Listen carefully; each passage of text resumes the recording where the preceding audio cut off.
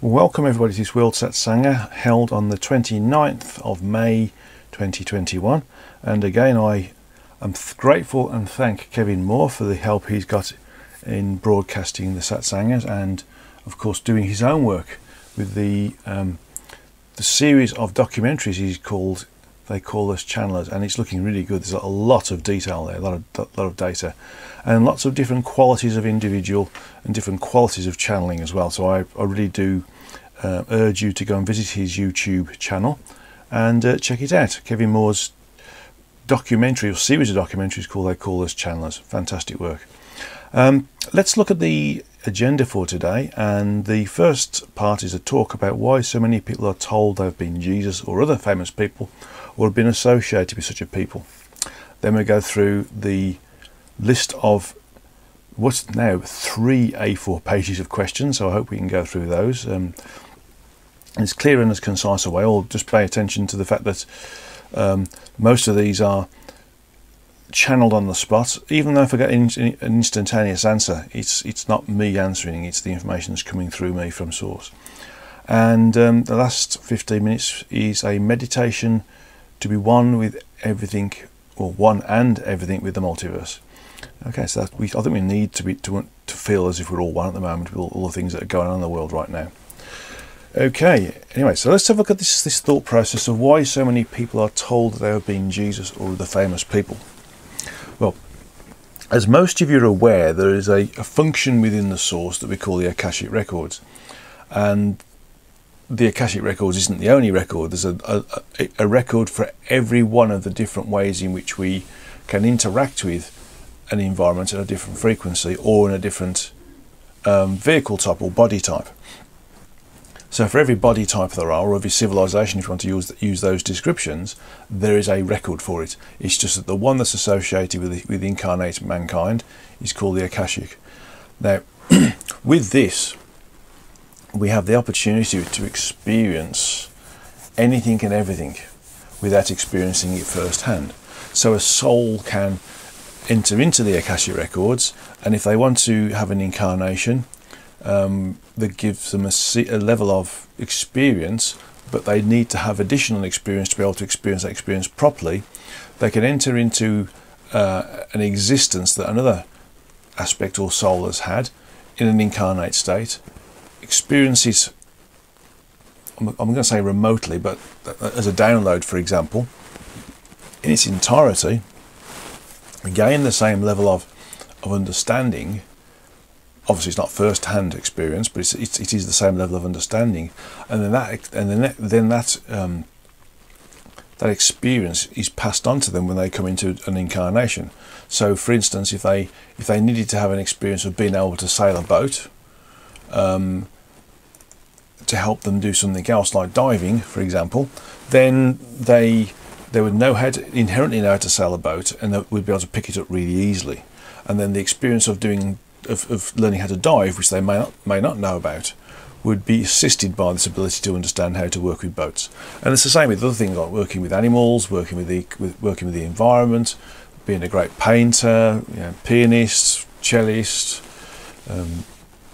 drummer, mathematician, artist. All these different things can assist in the way that we interact with our existing incarnation, but having assisted our desire for the interaction or the gathering of that knowledge or that experience by having other skills that we've gathered into us from the Akashic Records, but not actually experienced ourselves as an incarnate soul.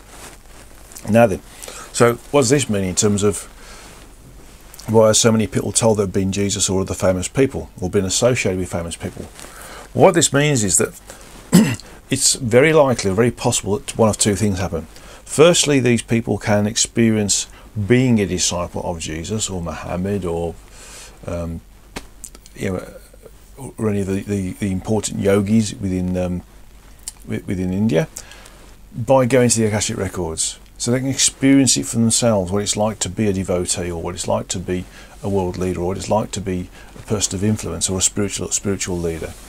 And so there are obviously individuals who are noted or marked individuals within the current understandable or recognised history of incarnate mankind that fulfil those requirements. Jesus being one of them, Muhammad being one of them, for example, and other notable individuals, John the Baptist, for example, Mary Magdalene, Confucius, Saint Germain, all of these, Moses, the list can go on, even down to Alexander the Great. So it's the ability to be able to be part of that existence, but not actually have been part of the interaction, the physical interaction, is down to us. So it's quite often that souls can come into an incarnation, and when they go into hypnosis, which is with Dolores Cannon's quantum healing hypnosis technique, QHHT, or other forms of hypnosis, or they have a reading from somebody, that they will have been told that, oh, you've been associated with Jesus, or you've been associated with Muhammad, or you were part of the Second World War and you were with Montgomery, for example, right-hand man. But actually you weren't. But you've experienced that incarnation by going to the Akashic Records, because the experience of the knowledge that's been accrued within that incarnation by another soul is going to help you in this incarnation. And so that's why those pieces of information come through. The second part of why we sometimes get a reading which says that we've been a notable person or very close to a notable person is if the ability for the soul, through it being a higher frequency, allows a higher level of bandwidth, communicative bandwidth. And so it's possible that one of the aspects that are projected from our true energetic self, which we sometimes call our Godhead or Oversoul or higher self, could have projected a smaller aspect of itself into one of these bodies that ends up being a notable person. And that information then is brought into our true energetic self and is shared amongst the sentience, the individualized sentience that is us in this particular incarnate state. And so we would share that which has been experienced by another part of our higher self or true energetic self, Godhead, Oversoul, in a different individualized state. So everything that our true energetic self experiences through its projections into the gross physical or other frequencies within the physical universe is also passed on and shared to other parts of its sentience, which includes us. The third way, which I didn't mention, so I said I mentioned two ways. The third way is that, in essence, Source experiences everything as well. So, as Source experiences everything, actually in a higher level, so does all of the different true energetic selves, God's heads, Oversouls, higher selves, also experience it, because we're all part of, or a disseminated, structured aspect of Source entity sentience. And so everything that is experienced by anything else that is Source, that includes the true energetic selves and the aspects, projected aspects or souls, and the shards, which is the sub-souls, is shared by everything else. So although we have individualized, sort of personalized experiences that gains different levels of evolutionary progression, because we're experiencing things in different ways, which all adds towards the overall evolutionary progression of the Source, the ability to experience or have contact with that which has been experienced by another soul from another true energetic self is also possible on a very, very high level. And some individuals do pick this up, and some channelers or some mediums have the ability to, and sometimes quite by accident, and they don't know they're doing it, is to go into or bypass some of the natural frequency level blockages, not actual blockages, but things that are created as a result of low frequency being here, and go straight to where the connections are, and access that information. So we have the possibility there of passing information on from the higher level as well, which is again another reason why so many people can experience the possibility of being associated with a noted person, and this is it's quite important to note that we can get it through the activities of the other aspects that are projected into the physical from our true energetic self. If they've experienced something else, we can get it from the source, from the overall sort of knowledge that the source has got, and we can also get it from the Akashic records directly before we incarnate to be able to help us. And so we can experience things like being close to all of any or all of the so-called famous individuals in Earth's history, and of course off Earth as well, to be able to experience these things. And this is why so many people are told they've been associated with Jesus or other famous people, Muhammad, Confucius, Alexander the Great, you know, even people like Hitler or J. Edgar Hoover or other noted individuals in our past, you know, George Washington. This is because we can access the information quite readily when we're in the energetic. Okay, so let's move on to the questions. Let's start with the first question then. This is from EK, and the first question is there a liberation of the planet happening at the moment with the help of from extraterrestrials? And this is a common theme currently being told throughout the New Age spiritual UFO community. Well, we are getting help, but the objective is not to do things for us, but moreover to help ourselves, so to speak. There's an old adage, which is a very famous adage: give a man a fish and you'll feed him for a day. Give a man or teach a man to fish, or giving him a fishing rod, and or even a line, etc., etc., and they'll feed themselves for the rest of their lives. So really, the help we are getting is really about how we think, behave, and act, and expanding our acceptance of other form factors. And to be honest, the other form factors, there's lots of different humanoid form factors, isn't there, on Earth? We've got the Afro-Caribbeans, the white Europeans, American Indians, Chinese, Japanese variant of the Chinese, etc., etc., etc., even down to the Maoris in the Pacific and the Hawaiians as well. So we can see there are different variants of humanoid already, and the whole point of it is, and some of these things that are happening today on the planet, trying to teach us to be more acceptance of our diversity, and not think of ourselves as being, you know, a particular type of human being, but just being a soul that is using a human body as a vehicle to experience, learn, and evolve, and that basically we're all one and the same thing. It's just that we just happen to have had the honour of being incarnate. And it is honourable, irrespective of whether we have a particular skin colour, a particular lineage, whether we're born with a disabled condition or what we think is a disabled condition or not. The whole point is we're honoured to be able to be incarnate, and we're being helped to understand that. And so the next part of this question is: Does the Galactic Federation exist? Is it a true federation? Well, my understanding of this, and this question has been asked a couple of times, is that there are groups of, shall we say, incarnate civilizations. That means that they're just a body type that is being used by souls to experience, learn, and evolve, that have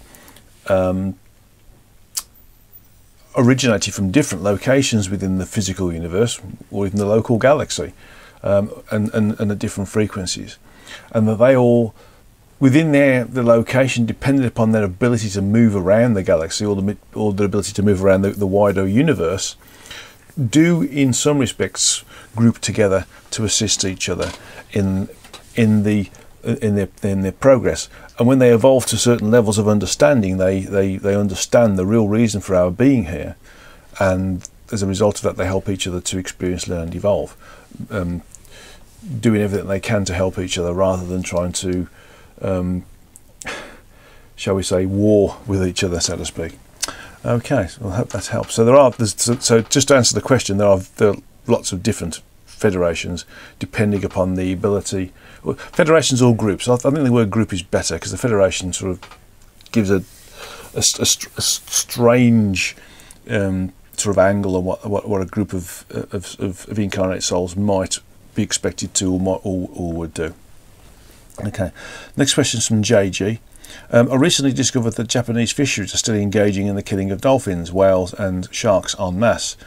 There is a cove where some of this is happening regularly, called Taiji in Japan. I've heard you explain that dolphins and whales are part of a few advanced civilizations that currently exist on Earth. I'm confused as to why this is being allowed to happen. Is there a larger purpose that we are unaware of? Does this have any effect on the combined frequential level of our current reality? It does have an effect on us, yes. And to be honest, we don't seem to have much problem with killing each other in wars, do we? From a human perspective, let alone understanding the level of sentience involved with some of the animals that are on the planet.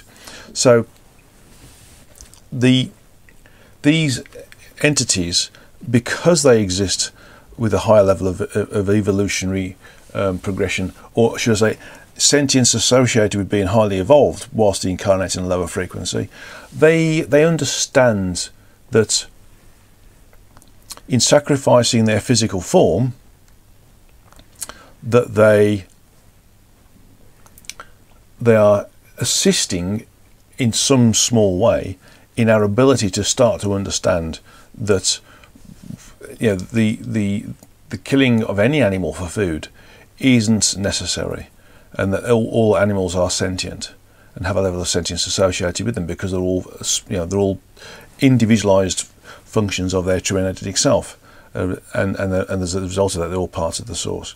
So it's all part of a, you know, letting us do something until we realise it's wrong, and that includes us killing ourselves in wars, for example. It's quite a, it seems quite bizarre from a human perspective, but that's what I'm picking up. Okay, next question is from NS, and this is quite a good question actually. It says, so if guardian angels are our guides, then Kuan Yin, Merlin, Surface Bay, Isis and such, etc., whose guides are they? Are they some sort of overall guides for the humanity to help us with our growth, or are they just our own guides and help us, assuming the roles and personalities and forms we react and trust? And would dragons actually be caretakers, environmental specialists, as they seem to be involved with the caretaking of nature? Our helpers and our guides are a different group of entities. These entities that are classified as being ascended masters are simply that. They are aspects who, together with their true energetic self, have ascended beyond the need to incarnate, but do desire to help us in some way. Now they can do that from the energetic, or they can do it by having temporary excursions into the lower physical. So basically they are, you could almost call them overall guides, but they're moreover their souls that have evolved, or they've worked, or they've navigated beyond the need to incarnate, and but assisting others to help us. And that's the same with all of the ascended masters, or the so-called major ascended masters, and the vast majority of the minor ascended masters. Although we also have to understand that when a soul moves beyond the need to incarnate, it's got its other work to do. So these aspects or souls who decide to stick around and help us to move through this hiccup we're having in understanding our own individualized free will is of benefit to everybody, provided we use it properly, and that we need to work with each other in a more caring and sharing and loving way, is part of what they're doing for us. And in terms of dragons are they exist in a different frequential level. Still part of the physical universe, but they exist in a different frequential level. And I'm not picking up that they are caretakers themselves so much, but they do should say they are more in tune with how to work with the natural environment, whereas some of us do seem to be in tune with it and others don't. So it's quite a contrast there. But they're not caretakers, although they would support the maintenance of by their own natural interaction on their frequential level with the natural environment around them. So they are. And also, there's one of the things that we would note, that there are times when some of the caretakers who are working on the gross physical aspects of the universe, and specifically where we are now on the Earth, they may well adopt an image or have an appearance that may well be interpreted by ourselves as being dragon-like. So sometimes there are elementals, if you want to call them that. We sometimes call them pixies or fairies or leprechauns, etc., that are interpreted as being human, but also aren't human. And and sometimes those elementals, when they're doing their work, they may have an appearance that is translated as being dragon-like, although they're not dragon-like. So this is something that we do tend to sort of translate ourselves based upon what we've been educated in. Whether it's been incorrect education or correct education. And so my understanding is dragons are basically a function of a slightly higher frequential level within the universe that we are existing within, and specifically within the fourth and fifth frequencies, but are present not only on Earth, on other locations as well. Okay, well, thank you for that question. Very good. Second one's from Nick. Well, next one's from BA. Why are people saying they can cure autism? Will this kind of protocol numb down the abilities or source connection of autistic kids and children? You have to understand that the vast majority of the population of the Earth are blind. They're deaf, dumb and blind. They are immersed in their incarnate state, and so anything that is different to that is not natural. So people generally consider their immersed incarnate state as being the norm, and anything else needs to be cured to create the norm. So any drug-based therapies or anything else that, or even some forms of hypnosis that are designed to cut off the connectivity of what we call autistic individuals. That includes Down syndrome, etc., or Asperger's, is only going to stop them from functioning in the way they're supposed to be functioning. So the answer is yes. There's no physical cure for autism, because autism isn't an issue. It's a function it's a higher function. It's a higher frequential function that these children are experiencing. Also, the souls are experiencing in that particular body, in that growth state. So why try to cure something that doesn't exist as a fault, other than mankind in its ignorance thinks that because it's not what the general population are experiencing, then there's something wrong with it, and therefore it needs to be cured. So the answer is yes. If they try to cure it with chemicals or any other form of reprogramming in that way, then all they're going to do is to stop those particular souls from functioning properly in those bodies. Next question.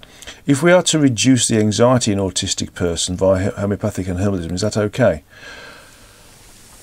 The only way to really reduce the anxiety in autistic individuals is to understand them and work with them on their level, because they're communicating with us on multiple different energetic levels, as well as the gross physical five senses. So trying to work with them with homeopathy or herbalism is simply trying to apply a physical medication that is not too far removed from the Western medicine side of things.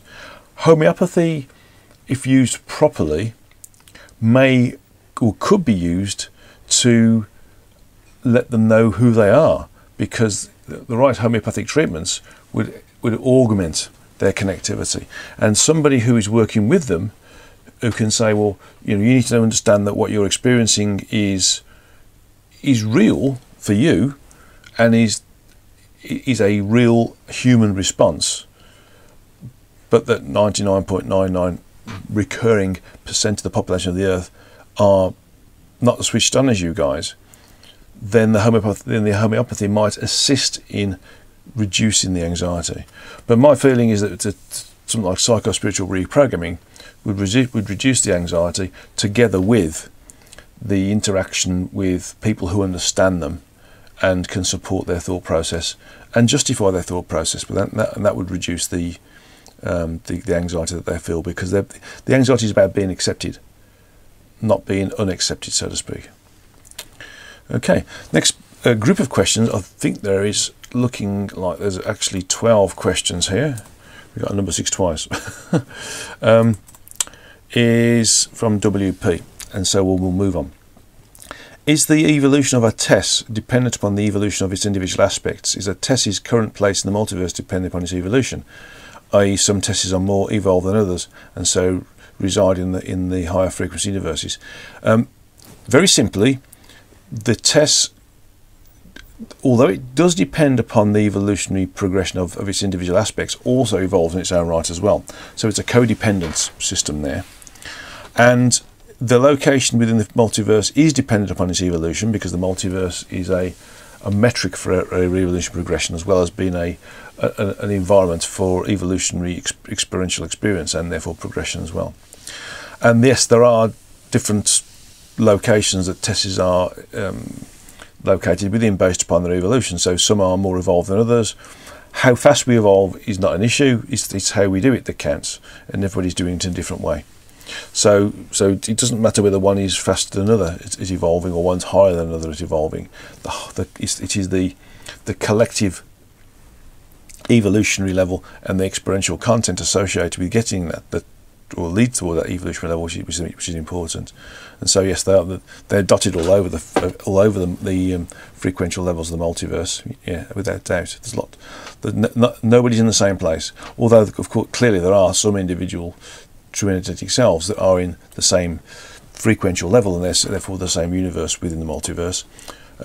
But everyone is doing it in their own way.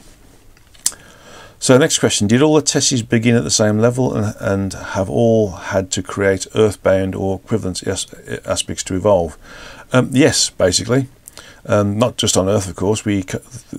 The projected aspects of sentience from the true energetic self, we call the soul, can go in any location within the physical universe at any frequency.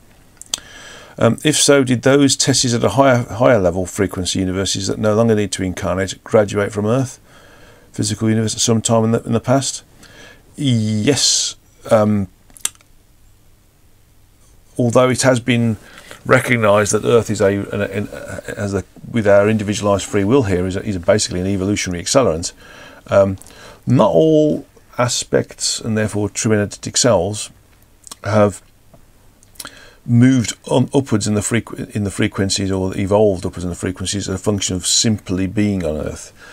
It is possible to experience evolution at any frequential level, clearly within the physical universe, and not specifically on Earth. It's just that the Earth gives a higher level of evolutionary progression because of the individualized free will we have.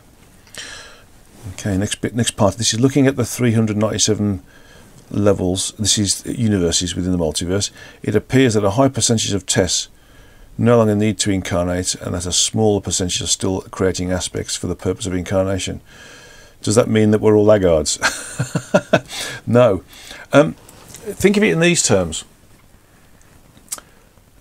If we have to go from point A to point B, let's say we fly from New York to Los Angeles. We can travel there in multiple different ways. We can fly there, and we can get there in a few hours. And we've done the job. We've moved from point A to point B. The travelling from New York, for instance, to Los Angeles being the goal.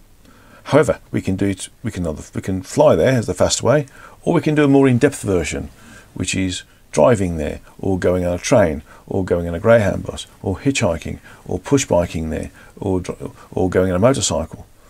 Okay, or we can travel a certain distance and stay there for 2 or 3 months. You could argue that the one is slower than the other, but one is also gives a greater depth of detail of understanding and experience than the others. And this is fine. This is perfectly okay, because we're experiencing it in a different way. The whole point is that we don't try to copy each other, but although we might be doing something similar, if we do it in a slightly different way, that gives the depth of detail and the depth behind the quality of evolutionary progression that we're having. Okay, so I hope that answers that question. Number 3, when a test creates an aspect to incarnate in the physical universe, I assume we are talking about the Earth as well as other countless Earths in the physical universe. Yes, we don't just incarnate on Earth, we incarnate in other locations within the first 3 frequencies and other locations within the other frequencies associated with the physical universe, which of course frequencies 4 through to 12. So we can incarnate anywhere. Clearly though, the higher the frequency we incarnate into, the more diffuse or the closer to the energetic that particular incarnate vehicle becomes.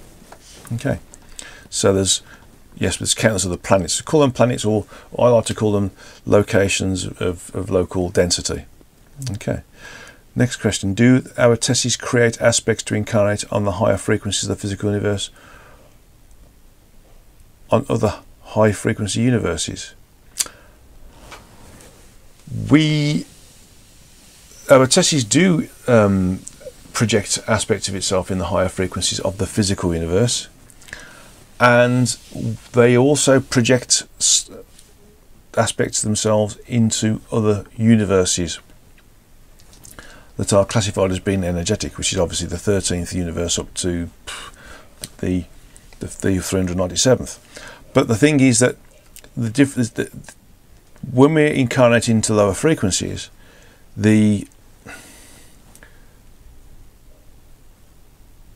ability to experience is more difficult because of the lower frequencies. The ability to know who and what we are and how to navigate through the incarnation is more difficult. So we gain more evolutionary progression by working with lower frequencies than we do with higher frequencies. That doesn't mean to say we all crowd into the lower frequencies, but what it means is that we do move around. We experience one frequency level, then another frequency level, then we might go back to the first one, in terms of experiencing how to experience a specific environment, the circumstances within the environments that are created by those other incarnate aspects that are working with that environment as well. So testes do create other aspects to incarnate into the higher frequencies of the physical universe and in the other universes as well within the multiverse. Yes, they do. Next question. When we say that us aspects have had many lives, that implies that when the body dies, we do not re-merge with our tests, but maintain our individual aspect sentience awaiting the next incarnation? Or do we do both? Re-merge but also maintain our individual aspect sentience? Do us aspects only re-merge with our tests after we graduate from incarnating altogether? Well, merging is, I would call it communion. And an aspect can enter into a number of different states of communion, which range from remaining projected and having full individuality whilst still being connected with the true energetic self, to totally reintegrating with the true energetic self and the individuality being diffused into just collectiveness, so to speak. And that collectiveness can be reassigned as being individuality should the true energetic self decide to do so. So if you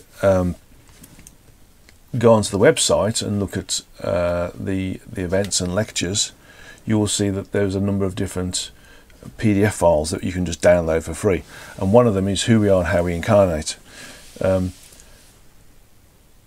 And if you look at that, you'll see that there's about 6 different ways in which we are individualized or can recommune with our true energetic self after we finish a particular incarnation. So, and depending upon us as individualized aspects, our own desires, or the desire of our true energetic self, depends upon how we recommune with it. And we can enter into a level of communion which is within the energies and the sentience of the true energetic self, And it can be diffuse, but still individualized. Or it can be totally diffused into being oneness. Okay. Read that. Have a look at those. I'll try to in the blog of the emails, and hopefully within the transcript, I'll send a link so you can look at the different lectures that are there and download them. They're free downloads, so just download. They're only a PDF file. And sometimes if you look on YouTube, you might find that might be snippets of some of those lectures there, or the full lecture there, me lecturing them as well. So I'll also leave that link for you all as well. Okay, next question. Do we as aspects have a sex, or are we just occupying a body that has sex? How do we account for a gay person and an opposite sex body? Do testes have a sex? I think not. No. Duality is only a function of the physical universe, and the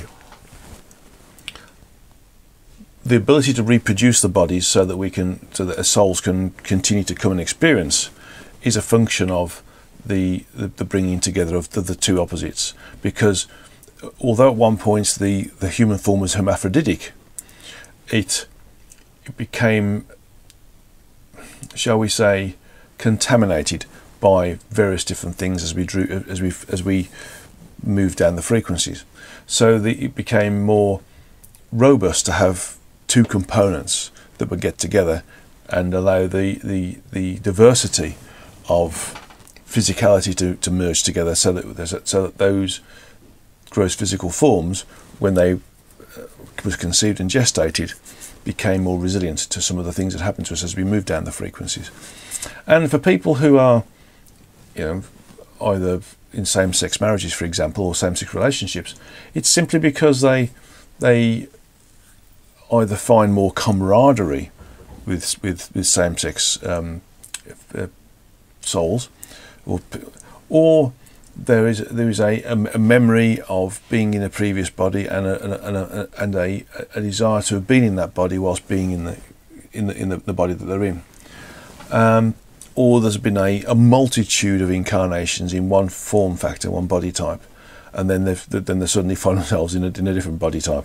So it becomes a bit confusing.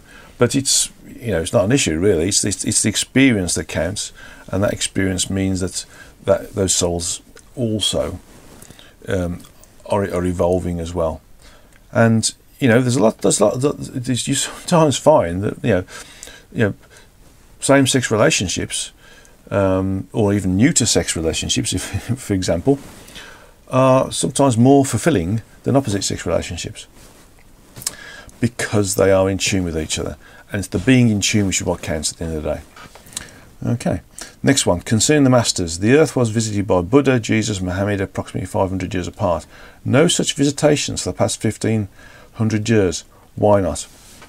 Saint Germain was 400 years ago, but had less impact. Others, but if so, minimal impact. It seems that a master such as Jesus would not go through all the effort of 2,000 years ago and just see mankind misuse and abuse his incarnation, ignore his message, or at least obscure it through the church over the centuries, and not follow up on what he started. Where is the aspect that Jesus is now? What does he think of all this? Or has he one and done and now re-emerged? Or was he one and done? Oh, okay, I think it's as he finishes incarnations now and re-emerged with his test.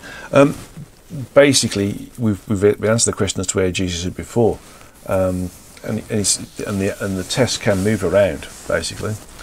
The aspect that we call Jesus was simply a body that a soul of a higher level of evolution used to give us the opportunity to understand how to exist or to navigate around through incarnation in a really efficient way, and therefore don't accrue karma. And of course the Buddha's done a similar thing, and Muhammad's done a similar thing, and Confucius done a similar thing, and Saint Germain's done a similar thing. But it was seen, in my understanding, that we were starting to understand and move forwards. And so the need for visible or should we say, focus on one particular individual as being a major mover and shaker, to use modern terminology, wasn't necessary. So we have people like Yogananda, we have people like Babaji, we have people, other people who around the world who are spiritual leaders. For instance, Gandhi, for example, and other notable individuals who have made a difference and making us think, but aren't so, shall we say, visible as what Jesus or Buddha or Muhammad would have been, or Jermaine would have been. So there's still the help being there, but not so visible. I mean, Babaji, for example, is works in the background, and a lot of other individuals work in the background as well. And so they are there, but they realise that the ability to be able to do things in an effective way doesn't necessarily mean they have to be so visible that it causes a stir. Sometimes causing a stir causes more confusion than if things happen in the background. So right now, because of the population of the earth being so big as it is, it makes more sense to work in little groups with people, so that the groups disseminate the information themselves through triangulation, rather than trying to create one particular sort of hit. I mean, Greta Thunberg, for example, is becoming quite a notable individual for making us work with our environment in a better way. And you can see the amount of pressure that is being put on her from groups of individuals who don't see the need to look after the world, for example, because they only see it in terms of greed and money.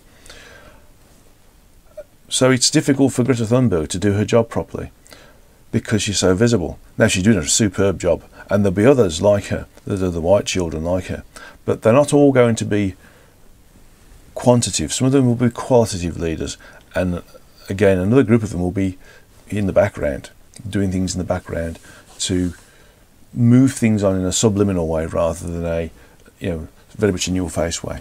So to answer the question, the aspect that Jesus had basically done its job, as has the Buddha and Muhammad, but there is still help from those aspects or souls who are highly evolved, who are moving things in a way which is more consistent with, or more compatible with, where we are now as a race of incarnate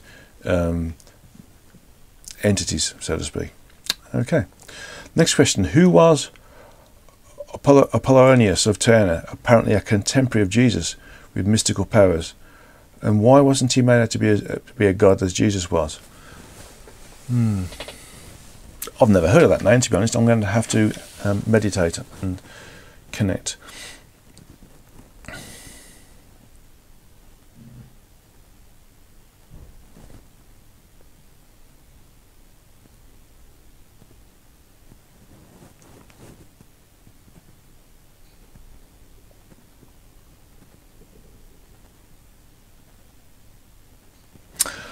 What I've been told here is that he was a contemporary of Jesus, and he was taught in the same way as Jesus was with the Essenes, and his role was fairly similar to Babaji's. It was to show that things are possible, but do it in the background. So whereas Jesus was a quantitative teacher, clearly with good connections to source,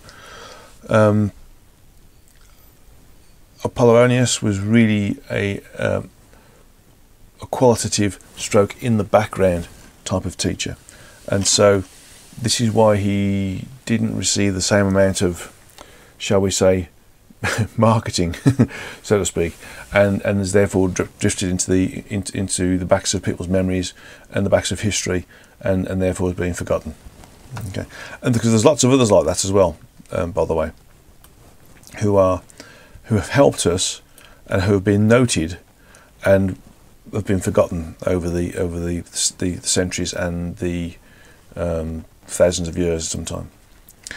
Next question, when an aspect creates a shard, how is that done? Is the aspect consciously aware of such creation? The shards are created whilst the aspect is in the energetic.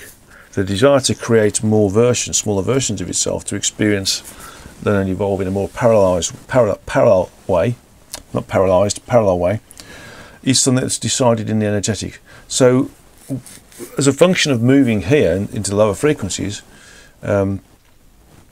we do tend to lose that connectivity because we start to become associated with the human form, because we, as an individualized unit of sentience, we are very much compartmentalized in the human form, and during the gestation periods and the birth and the first few years, we experience such levels of poor connectivity that we start to relate to ourselves as being the human form.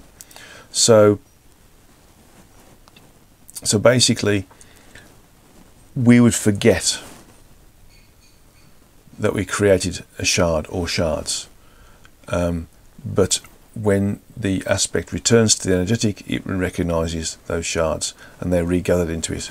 In fact, shards only exist as long as the aspect is incarnate, or as it was individualised. So when the aspect moves back into the energies, it's more often the case than those incarnate shards, if they haven't already finished their incarnation, will have that incarnation terminated, so to speak, and move back into the aspect.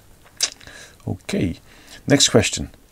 Was the physical universe and the aspects that have inhabited it created purposefully?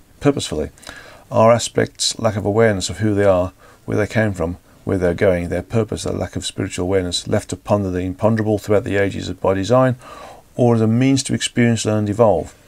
Or was it that aspects forget who they are along the way of becoming enamoured with the physical, Korean karma, which is then necessitated reincarnation to eventually remember their origin and graduate from the physical? Basically, an aspect always remembers who and what it is when it's back in the energetic, because of the increase in communicative bandwidth. Full stop. As we move into the higher frequencies, you start remembering who and what we are. It's like coming out of being in a state of amnesia, so to speak. There's no aspect that forgets who and what it is. There are aspects that are temporarily in forgetfulness when their physical form demises, because they get addicted to being on the earth and they want to stay with the earth, so they resist the opportunity of going back into the energetic. And some of those are classified as ghosts or poltergeists, etc. And some of them just hang around or create their own environment, because we can create anything when we are in the energetic, and they create what they expect to see or be, and they create continuity of what they were before their physical body demised. But every one of them, obviously, if they are attached to or addicted to wanting to feel physicality, then that's karma, basically. But eventually, every aspect will be assisted back into the energetic and remembering who and what they are, and so they will all eventually know who what they are and regain their knowledge base and the connectivity with their true energetic self, go through their life plan, etc., with their guide and helpers, and then eventually plan another incarnation. There is no soul that's left behind. There is no soul that is left pondering as to what they are, or are left ignorant as to what they are. Every soul goes back to a level of frequential existence that allows them to either recommune with their true energetic self or become more aware of who and what they are, and then continue. Okay, next question. It utterly amazes me that the history of humankind is so pathetic and that such a race is necessary to accomplish our source entity's purpose. Did the source entity expect this, or was it all part of it knowing itself? Everything that happens within the multiverse is a function of the source giving us all free rein to do what we want to do. In doing so, it is getting a multipulous, that's a big word, that, isn't it, way of experiencing things concurrently. We even with doing things that we feel are wrong or are inappropriate or inefficient, are creating the ability to have a complete level of experience, and therefore a complete depth of experience, which gives a complete high quality of evolutionary progression. So although it seems that humankind is being pathetic in its learning ability to respect and love each other, the process that we're going through gives a depth of experience which is giving it like a holistic level of understanding, holistic level of experiential progression, a holistic knowledge base, a holistic level of evolution, which if we all experience the good side, we wouldn't be doing. The benefit of the source letting everything happen is that everything happens. And if it controlled it, it would be controlled. A controlled situation is a slow way of evolving. Letting things happen randomly, which is basically what it is, as a function of us having our own individualized free will or not in other areas of the physical universe, or when we in the energetic, allows us to experience things in a complete way, concurrently, rather than really doing things in the preferred way. Doing things in the preferred way is fine when we start to understand how to incarnate and how to navigate around incarnations into a level that allows us to do what we need to do and get out. But until we can do that, we are experiencing things in a way which appears to be completely random or sometimes inappropriate or sometimes not liked or loved. But it's allowing us to experience it holistically, and that's what Source wants. That's what Origin wants. It wants to have everything, not just the good bits, and certainly not just the bad bits. It wants everything. Okay, last question from WP. Breaking from past practice, apparently the US government will be releasing a comprehensive report on the high levels of recent UFO activity observed through various means by the military. Some say this is a massive intelligence failure on the part of the government, as they have no worldly explanation for this, nor what to do about it, if anything. So what's new? What's the difference about this activity compared with historical activity?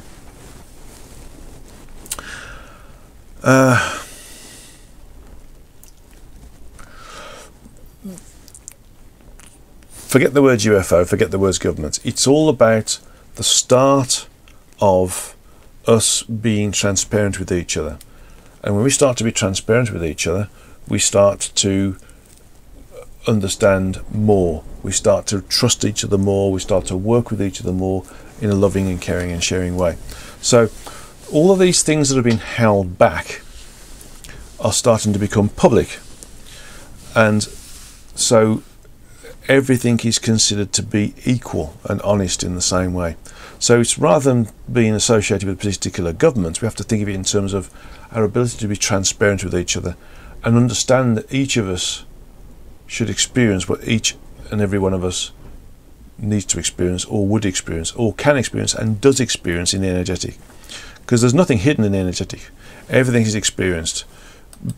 Everything is experienced concurrently by each other at a higher level, or we can go to the Akashic records, as I've previously stated, and we can experience it secondhand, as if it's us doing it, but it's actually another entity has experienced it, and we are having a fully immersive experience, which gives us the same level of ability or same level of experience to allow us to do other experiences that we couldn't do without these primary experiences being in place. It's a bit like building the tools to build the tools to build the tools. Okay, well, it's a good set of questions, WP. Thank you very much.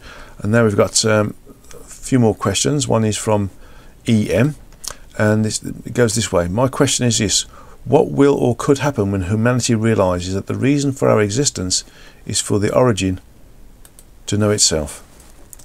We desire to have consciousness, and it seems that at some point we may get there.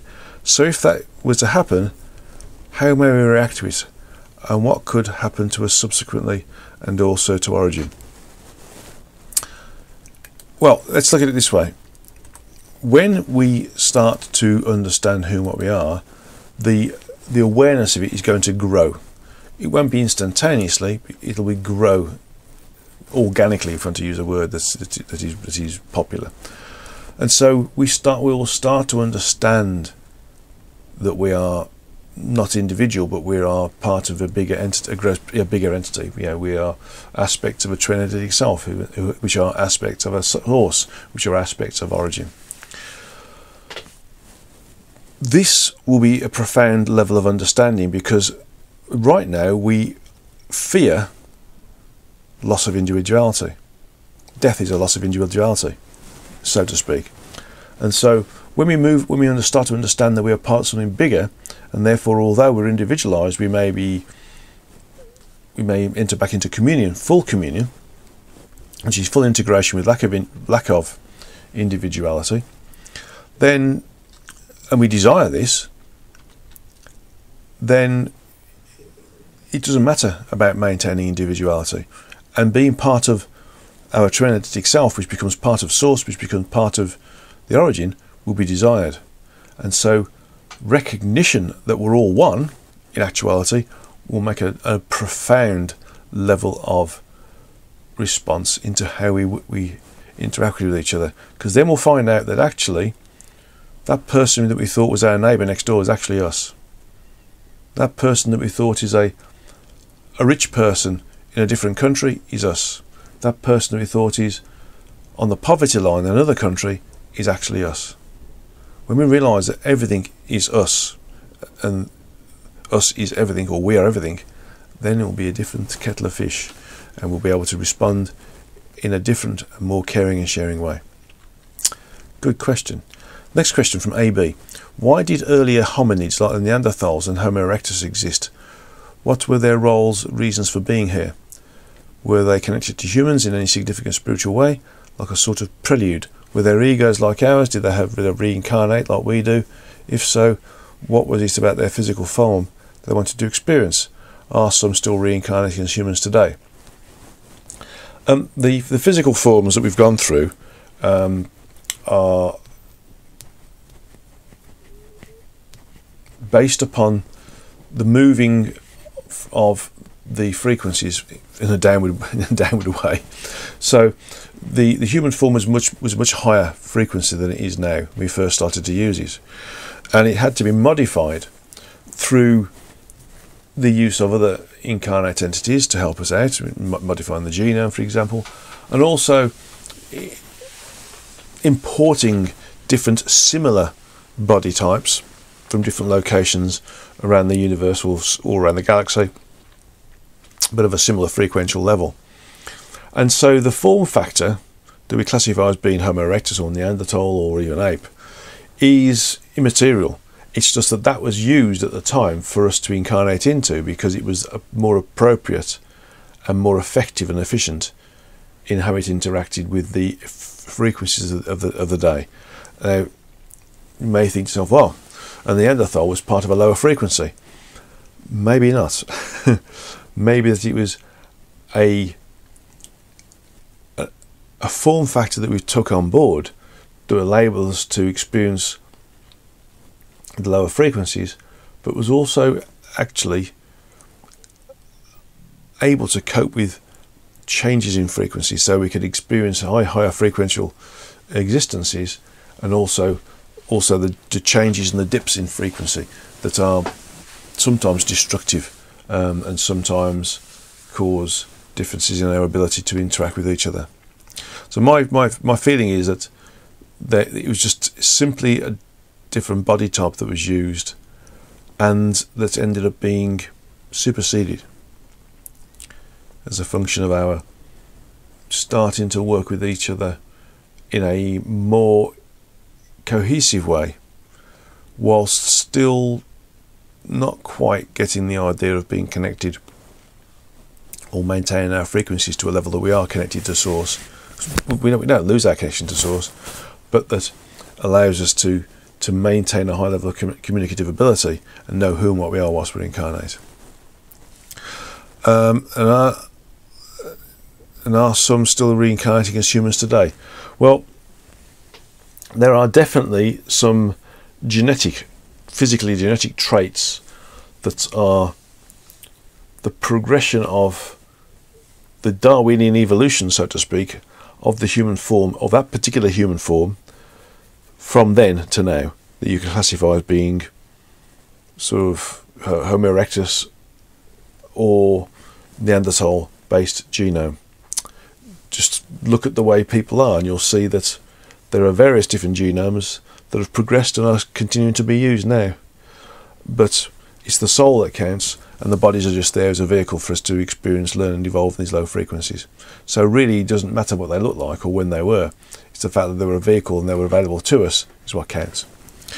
Next question.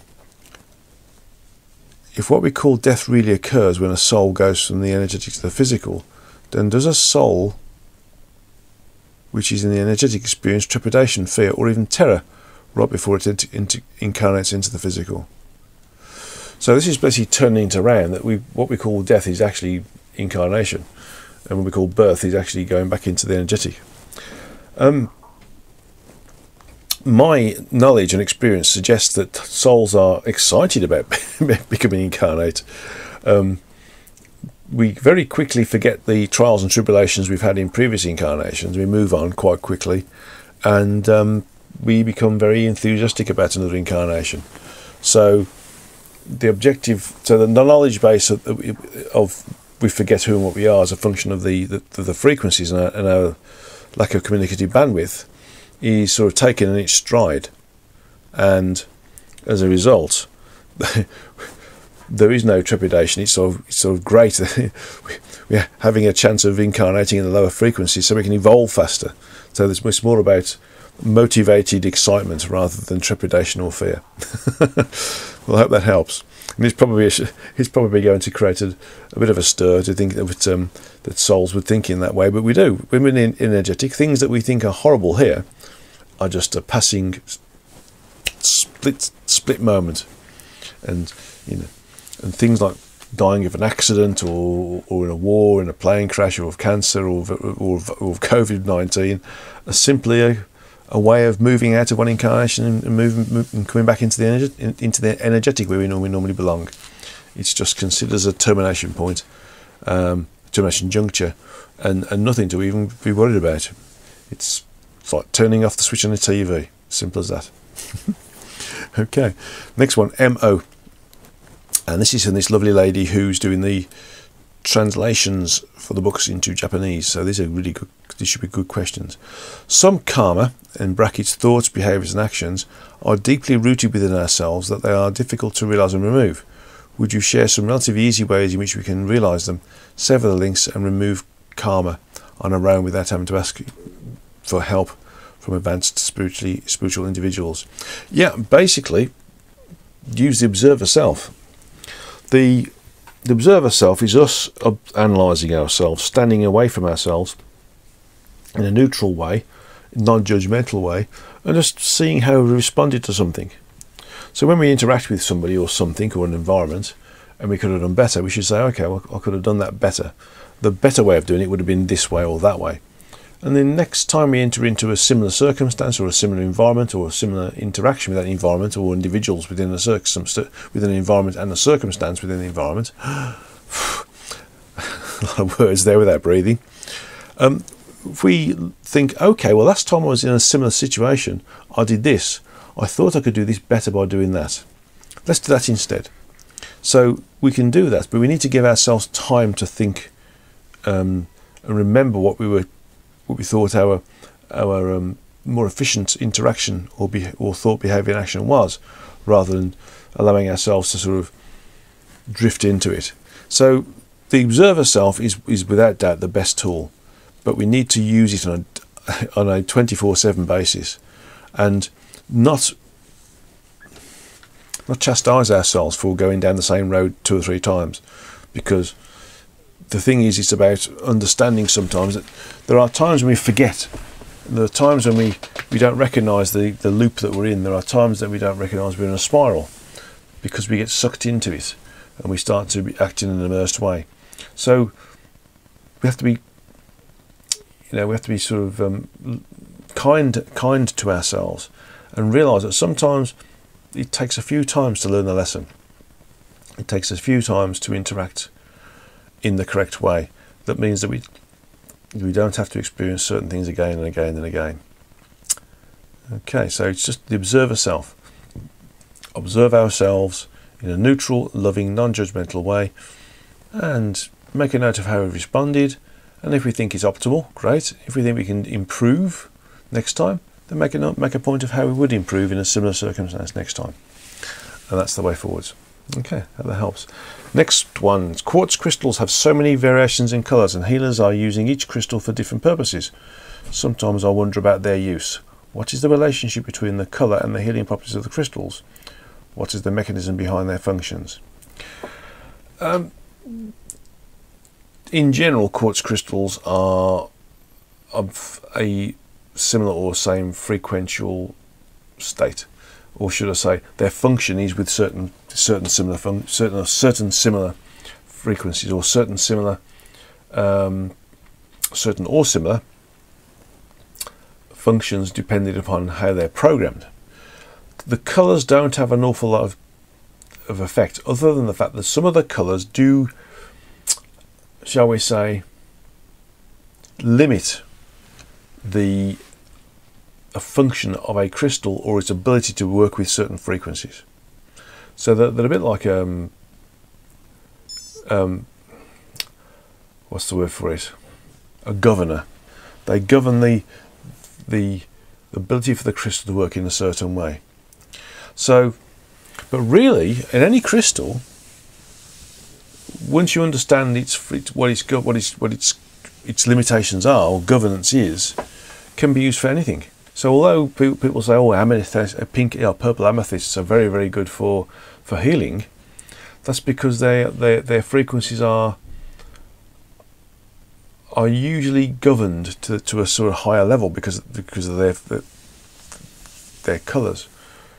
But in real terms, you could use them for other things, like helping you to remember your dreams, or what you've been doing when you're astral traveling when you're sleeping. Every crystal can be programmed to do anything really. It's just that the level of efficiency of that crystal to work with different frequencies is affected by the colour of them, which is a function of their mineral makeup, so to speak. So my feeling and my experience with crystals is that although some of them are predisposed to having certain functions, actually you can pretty much program a crystal to do whatever you want to, if you know what you're doing and you're in tune with the crystal. Because crystals sometimes have a natural function, irrespective of their colour. Some of them are good for cleansing livers. Some of them are good for remembering transcendental experiences. Some of them are good for calming people down. Some of them are good for assisting in healing. Some of them are good for amplifying healing or amplifying certain frequencies naturally. But those crystals can be changed by a good, a knowledgeable individual, cleansing them of that natural programming or that pre-programming, and then giving them another program as to what they can work with, based upon their limitations in terms of the bandwidth of frequencies they can work with. Okay. Next question is, in Morion crystal, which are black quartz crystals, seem to have distinctly different qualities than clear quartz or any other quartz. Would you ask our source entity on what levels Morion quartz works and its proper usage? Well, again, the colour of the crystal limits the frequencies that it can operate at. It governs it. So, if I ask what Morion crystals are good at, let me ask the question.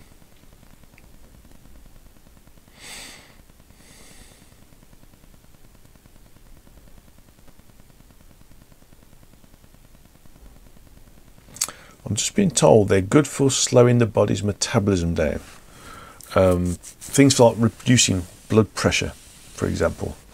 So, in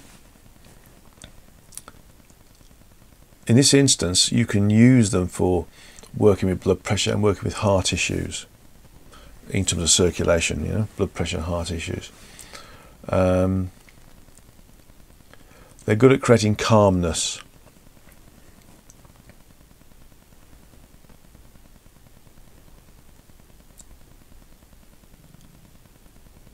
They'll be good for creating a good neutral energy in a space that people use together. For instance, if you're doing a workshop, if you put some Morian crystals in each of the corners of the workshop, for the space that you're using, the room, then it would create a calmness effect naturally.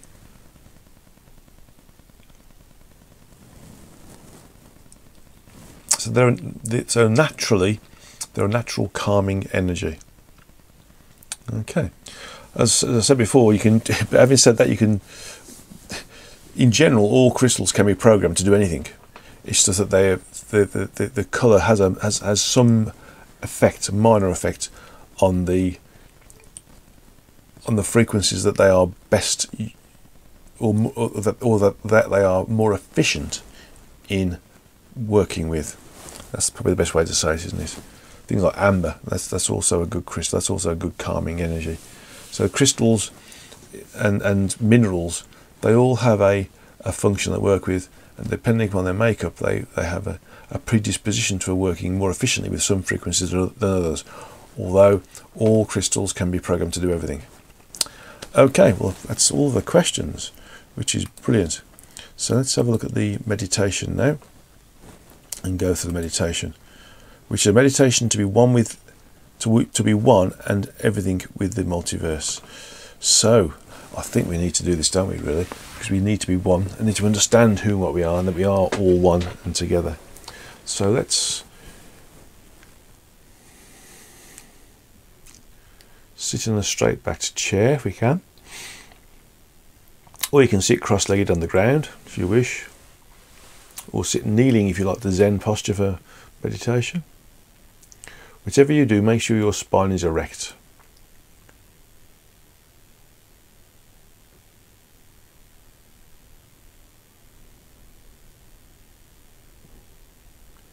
And that your eyes are closed, with the closed eyes focused gently on the origin of the location of the third eye, which is in between the two eyebrows and above the bridge of the nose.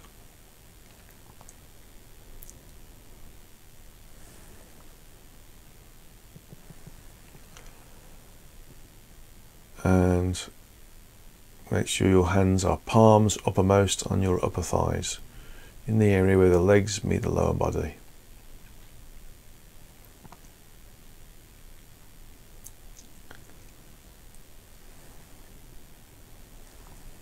And right now you're feeling very individual. You are individual sentience, currently projected into and focused upon the body that you're in.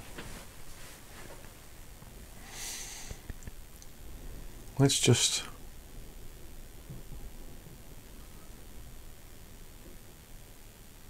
unfocus from the body. So our sentience moves out of the body into the room that's around us. So we're the body and the room. That could be anything in the room as well. It could be the tables and chairs that's in the room as well, any insects in there or plants. We are one with everything in the room, and everything in the room is one with us. We are all it. We are it.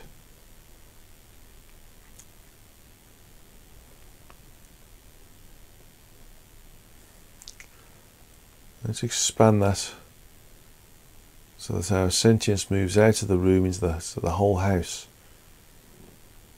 is ours. We are the house is us.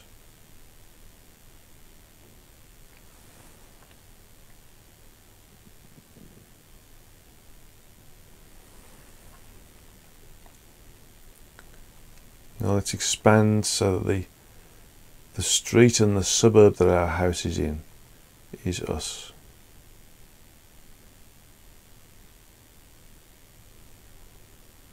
Notice how you can change your attention. You start to see children playing in the street, People walking to the shops or walking home, walking their dogs, or just simply enjoying the environment.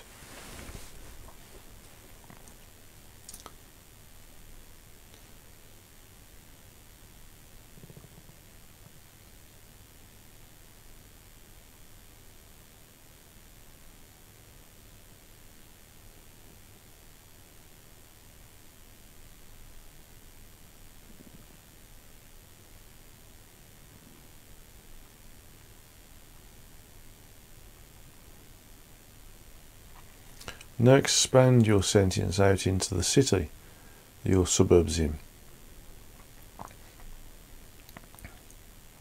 So you become the city.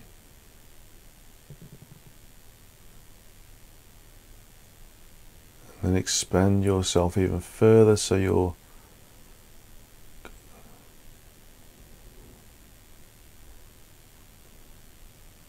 including the country that you're in.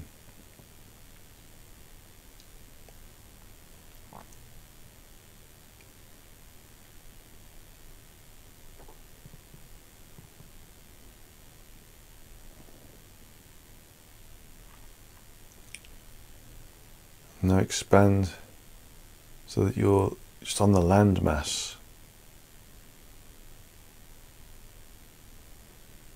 Now expand so that you're the whole earth.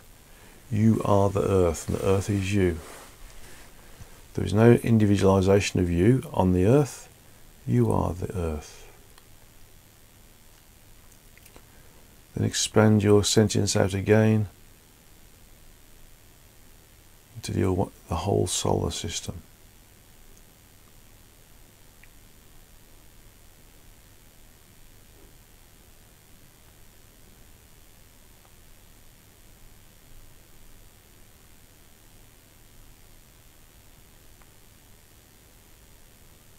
Expand yourself again that you're the whole galaxy.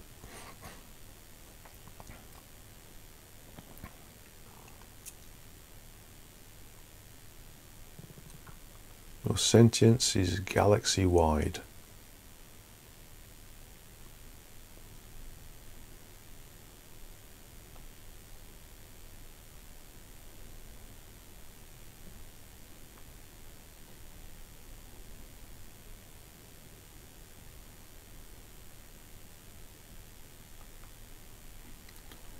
Then expand your sentience again so you encompass all of the galaxies in the physical universe within the first three frequencies.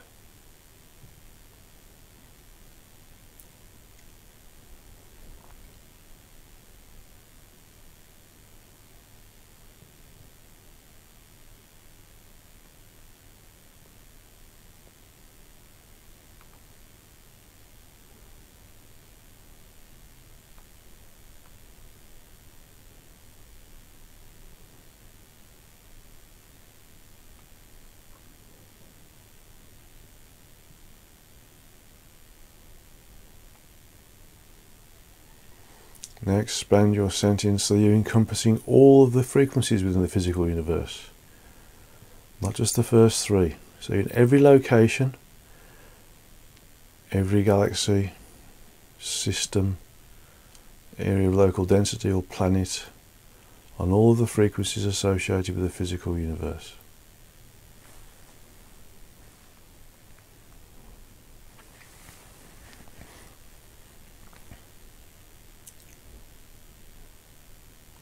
So you are the physical universe.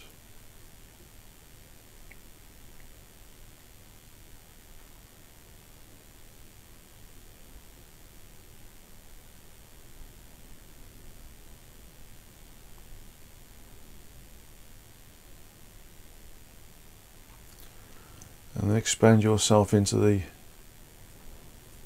rest of the multiverse, so that all of the frequencies associated with the multiverse and the universal environments that are part of it, the other 396 universes, are also experiencing some aspect of your sentience. Within the multiverse you are now omnipresent. polyomnipresent.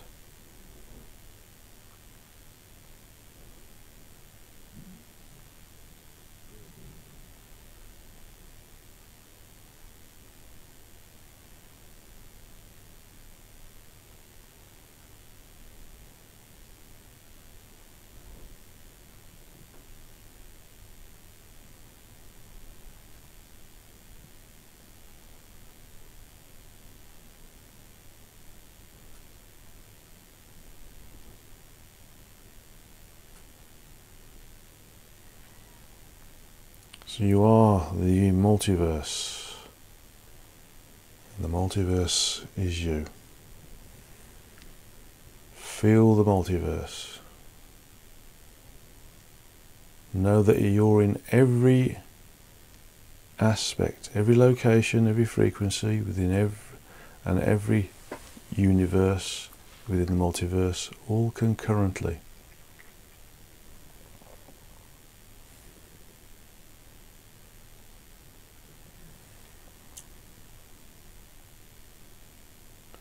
But also know that you can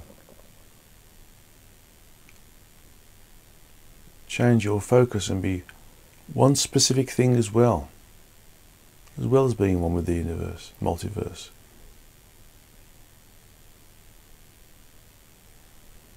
You're not just you in your form, your bodily form. You're the microscopic structure.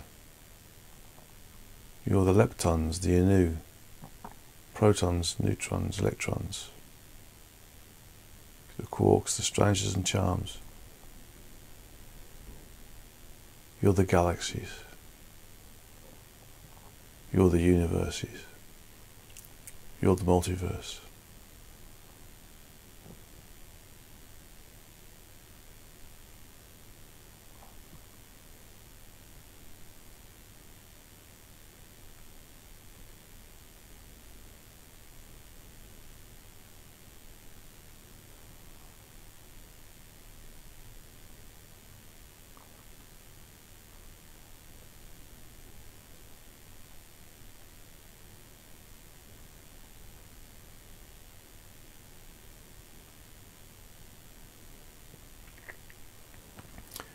Just feel what it's like to be omnipresent, polyomnipresent, polyomniscient.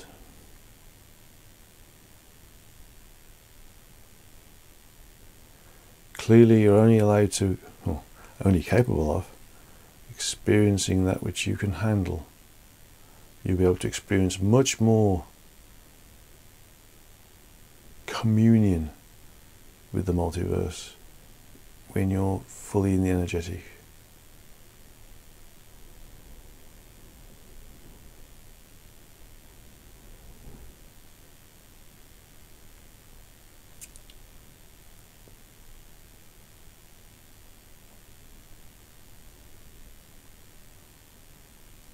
Okay. Don't forget that we limit ourselves and ourselves limit us.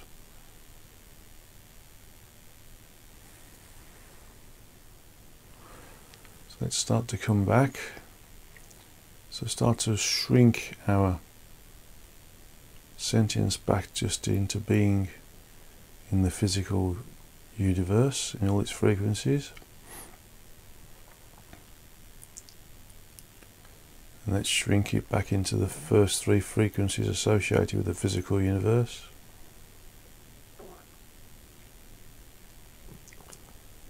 And let's shrink it back into one particular galaxy, where the Earth is.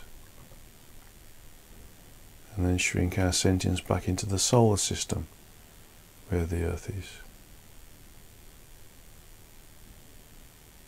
And then shrink it back into just being the Earth.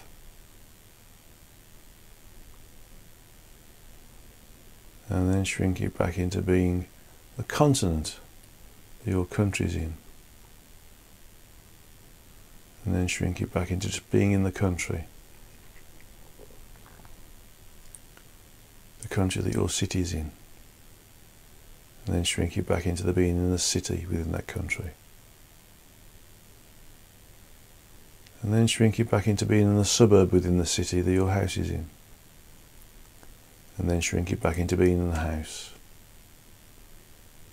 and then shrink it back into being in the room that your body's in, and then finally shrink it back into just being within the gross physical form, the human incarnate vehicle that you're using at the moment to experience, learn and evolve in this particular location, in this particular frequency. And so slowly come back into the room, slowly open your eyes, take a drink of water if you have some to help ground you. And you can practice this at any time, actually. You can practice it at any time to connect with the multiverse and be one with the multiverse. Okay, so thank you for tuning in and participating in this particular Satsanga on the 29th of May. And I'm looking forward to seeing you all, feeling you all in the next Satsanga, which is going to be on the 26th of June. So, namaste to you all, God's love to you all, and go in peace and stay safe.